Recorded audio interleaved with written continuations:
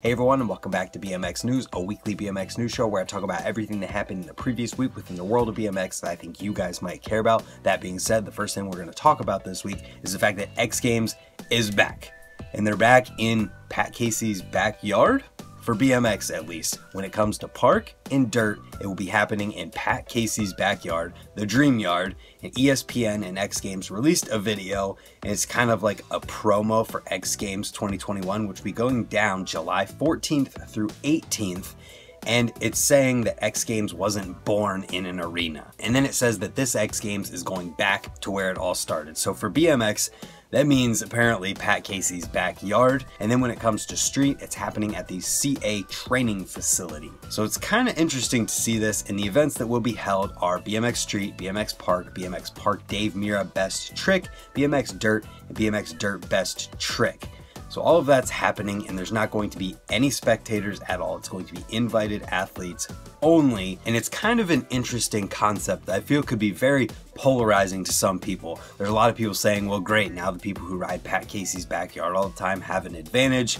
To that, I would say they have plenty of practice times for X Games, so the people who don't ride it all of the time are going to get their share of time practicing, and they're professional BMX riders. I feel like if they can't adapt to it and ride it at their best, then I don't know, maybe they didn't deserve to win anyways. But it could be argued that the guys who ride it all of the time and know all of the lines and ins and out do have an advantage. So I'd be curious to hear what you guys think in the comments down below, but the invited riders are as follows. For BMX Street at the CA training facility, we have Alex Donachie, Dennis Anderson, Chad Curley, Lewis Mills, Kevin Peraza, Felix Prangenberg, Matt Ray, and Garrett Reynolds. Then for dirt, we have Andy Buckworth, Pat Casey, James Foster, Jake Leva, Kevin Peraza, Jay Toohey, Bryce Tryon, Colton Walker, and Ben Wallace.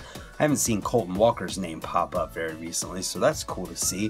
What do you guys also think about the fact that Pat Casey is going to be competing at an event in his own backyard?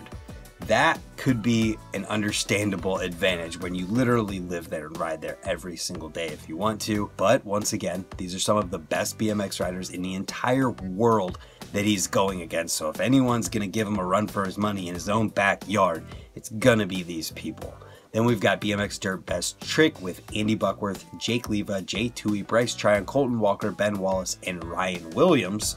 New name in there, that's pretty interesting. It's also interesting to see that BMX isn't going to have a big air or vert in X Games this year. Then for park, we've got Pat Casey, Larry Edgar, Jeremy Malott, Kevin Peraza, Marin Rantes, Daniel Sandoval, Mike Varga, and Ben Wallace. Notice that none of the Olympic competitors' names are showing up here, probably because the Olympics is literally going down the next week after X Games, but that's going to make things interesting as well. Without their names in there and without some of the best riders in the entire world coming to this X Games, you see some names that you might not have seen show up, and I think that's going to make things pretty interesting. So for the BMX Park Dave Mira Best Trick contest, we've got Jacob Bailey, Pat Casey, Dennis Anderson, Jeremy Malott, Marin Rantes, Daniel Sandoval, Jay Toohey, Mike Varga, and Ryan Williams in there as well. Interesting to see that Ryan Williams only shows up in the Best Trick contest, but the dude's got best tricks. So with that, let me hear you guys' thoughts in the comments down below on the entire aspect of X Games for BMX this year. I think it's going to be cool to watch these things, and I hope that they still televise it. I think it's going to be kind of weird to not see fans and not be in the arena and everything, but maybe it could be a good thing. I don't know how I feel about it yet, but I did want to talk about it with you guys. From there, we've got more X Games stuff. The X Games Real BMX 2021 teaser was dropped this past week, and the competitors are as follows. We have Courage Adams, Chad Curley, Julian Molina, Felix Prangenberg, Brock Rayford, and Jake Seeley. Pretty cool to see that Julian Molina is coming back after winning fan favorite last year. Courage Adams being in this one is a good name as well. Felix Prangenberg, Brock Rayford, Jake Seeley, Chad Curley, these are all really good names and people that I think will put in work to try and win X Games Real BMX medals. Once again, let me know your guys' thoughts on these choices in the comments down below. You think Julian Molina is in again for fan favorite? If he puts out a video like he did last year, I think he will easily win fan favorite, especially after that Rumble in Richmond thing where he jumped the gap after being towed in by a literal motorcycle or dirt bike, whatever it was, jumped that 30-foot dirt jump. That was wild, but we're going to talk about that in a second. So moving on from there, the next thing that we have to talk about this week, there's so many event things to talk about.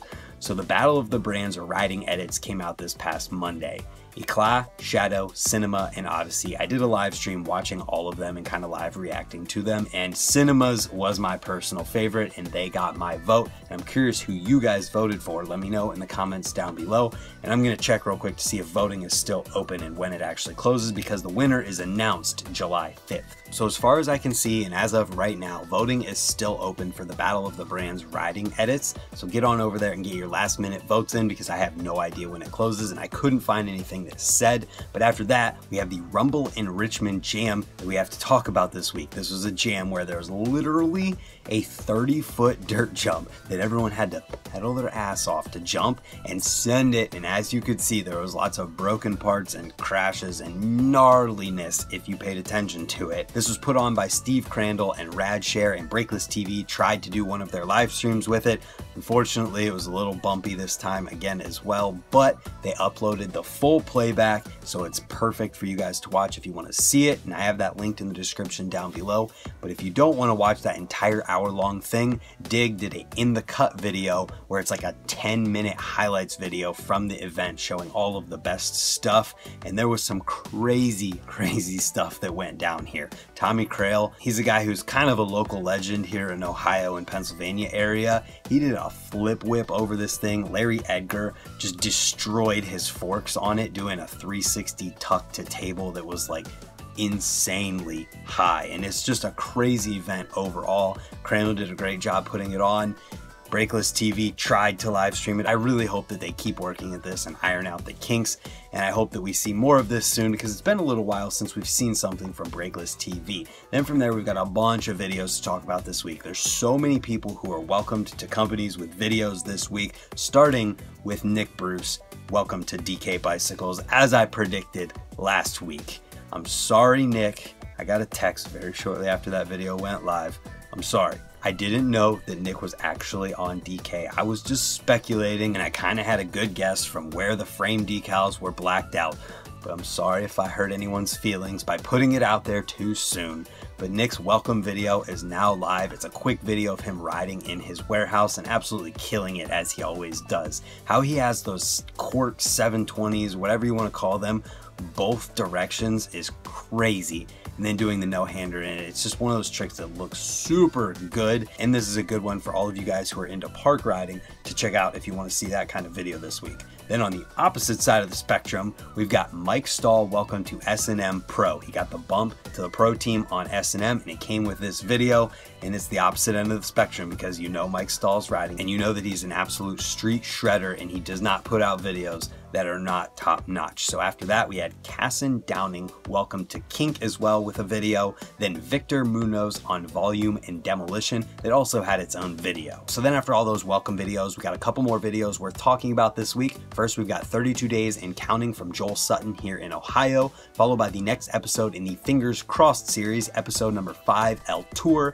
And from what I can gather from write-ups about this video, because of the fact that it's in Spanish when Ruben and the people are talking and I don't speak Spanish, what I can gather in these descriptions is that they're testing samples of the production units that they're going to be putting out of these Fingers Crossed suspension BMX mountain bike hybrids.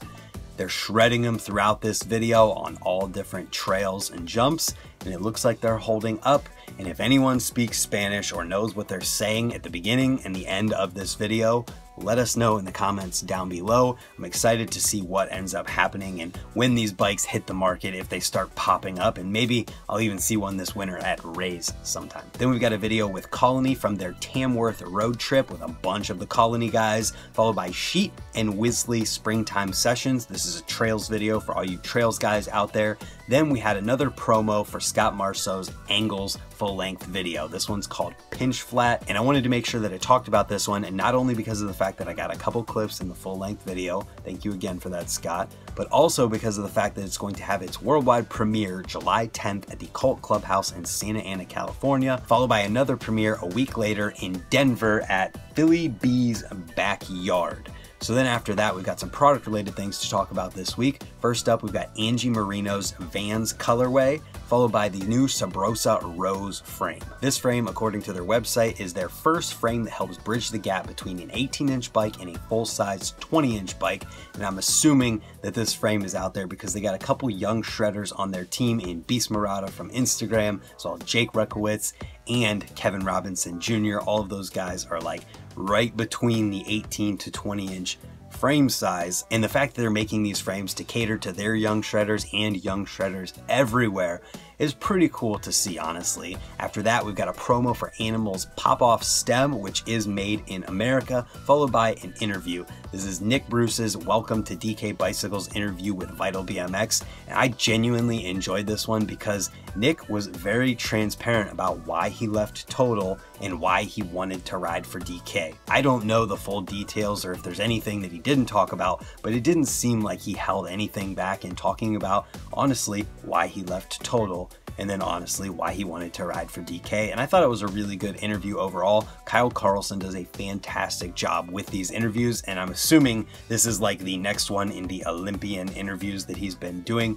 because Nick Bruce is also going to the Olympics, and they did talk about that a little bit. So with that being said, let me know your guys' thoughts on X Games being held in Pat Casey's backyard this year, or anything else that I talked about in this week's BMX news video. And if you're new here or you haven't yet, I hope that you enjoyed it enough to hit the subscribe button while you're down below leaving a comment. Thank you for watching, and we'll see you tomorrow for another video. Goodbye.